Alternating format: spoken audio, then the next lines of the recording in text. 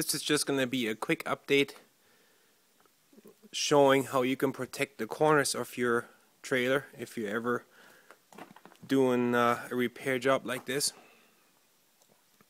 The problem with the corners is that two pieces of siding come together and they are held onto the trailer with a large quantity of staples that go through the siding and into the wood. The corners are sealed by a corner trim and the application of a sealing tape such as butyl. And actually the corners are probably the most vulnerable location of trailers. Most trailers that you tear apart have issues in the corners, and that's largely due to improper or weathered or deteriorated sealants. So what I'm doing here is just one additional layer of protection in the corners, and it's a very simple thing to do. All I'm doing is I'm taking normal construction vapor barrier, and it's just this narrow strip. It looks like this. It normally, it goes under, let's say, when you frame a wooden wall onto a concrete basement floor and you want to prevent water from seeping up through the concrete and into your wood, that's what you put underneath. It's kind of code in most places, I believe. So this is what I'm using, and I'm just stapling it on. Actually, first, before I staple it on, I apply a good quantity of acoustic sealer. Again, it's a flexible sealer. It does not dry up like silicone does. It remains flexible.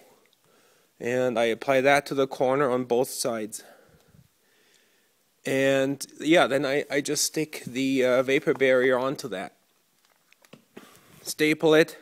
I make sure that when I'm going around the corner like this that it's lapped correctly, so water will run down and will flow over top and cannot get caught in behind you. So this is lapped top over bottom. Make sure that it runs out nicely. I'll leave it a little bit longer at the bottom so water will flow down. Eventually this is going to get pushed back like this, and then it will run inside the lower piece of siding here and then out. One more step is involved here. The edge or the end of the plastic, I bend it over and I staple it such that it forms a welt or a channel, and that will prevent any water that's flowing in this direction.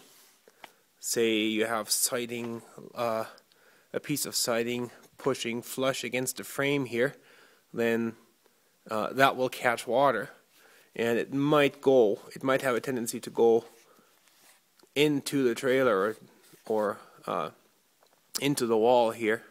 So you want to catch that, and then this channel is just a little bit of a precaution that will help in preventing that. Yeah, you do this around all four corners. The most critical portions are obviously where there is interior siding in the corner. This is not always the case, but yeah, in most locations of the trailer, it is. So yeah, just a very simple thing to do. And oh yeah, make sure that you use silicone, or so wherever you punch a hole into this, vapor barrier, that you silicone, such for these wires here. Silicone this up so water can't get in. Again, here, same thing. That I made a lip. Okay, I need to clarify one more thing about vapor barriers on RV trailers.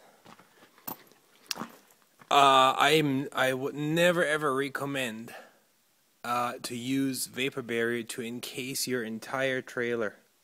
You know, for whatever water protection or making it more energy efficient or whatnot. First of all, vapor barrier in this location is the biggest mistake you can make, because there is cold aluminum siding sitting right here, and well, what you are going to get with the warm air on the inside of the trailer, you're going to get condensation on your vapor barrier. You are going to ruin all your woodwork, and yeah, you're going to be in trouble. So vapor barrier is supposed to be kept to a minimum here. The trailer has to be able to breathe. So again, this is just the corners, and the acoustic seal is applied in order to have something to embed staples in. Okay, this is not by no means intended to make this trailer airtight or whatever. So yeah, it's just that staples are going to get driven through here, and they're going to sit in some sort of medium that does not allow water to penetrate.